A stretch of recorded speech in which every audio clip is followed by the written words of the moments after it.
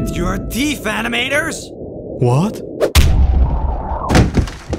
Because there's something you need to know. Not every little bit of animation needs to be animated amazingly. No. I'd like to show you why with this shot of Gurren Lagann.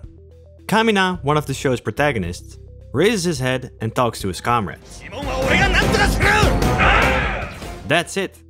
All the little secrets of animation are hidden in this little shot. So let's explore. The shot is quite interestingly framed and starts off with a lot of impact. The explosive backgrounds, the speed lines, the flapping cape and hair all help in this regard. The lip sync is a little bit above average.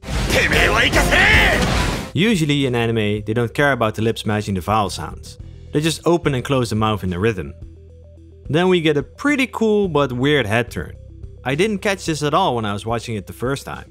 But let's see this frame by frame. We close up to the mouth, switch to the eye, like the camera's readjusting, and then switch back to a medium shot and do the whole turn once again. It's like they animated 2 turns and said, the hell with it, let's just slap them both in there. For some reason it just works. It's extra bombastic and it's over the top, and most of all, it's very true to the character. Here's the shot without the extra turn. It works well, but the extra turn has a little extra oomph. After the turn, we have the same open and close lip sync we all know and love. But then we have a couple of nice frames to spice it up. I really like these frames where he turns his head to and away from the camera. Makes the character seem like he's in this actual space, and less like a flat cutout. The final part of the lip sync is very nice and ends the shot with a lot of impact. You can tell that the animators and the voice actors work together very well. But do you see it, you lovely animators? You budding directors? Don't you see what's going on? This entire shot is carefully planned out with simple animation and expressive dynamic animation. Bam! We open the shot. It's intense. And right when we've seen enough mouth loops, bam! We have to turn.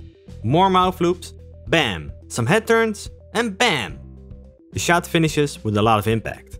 If we have a graph with audience interest, it would look something like this. Pop! Pop!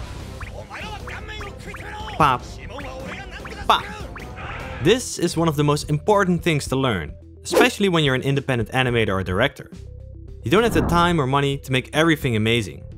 Just pick some parts that you want to put extra emphasis on. This doesn't just relate to one shot, it relates to your entire movie. The viewer won't get bored. In fact, give the viewer some time to relax, and then BAM! Hit him with some nice, slick animation. Even Imaishi, the show's director, does this a lot. So get out there and start animating awesome and less awesome animation. This shot is just the beginning of one of the greatest punches in anime history.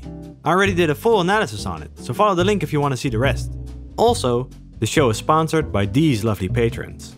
See you next week. See ya!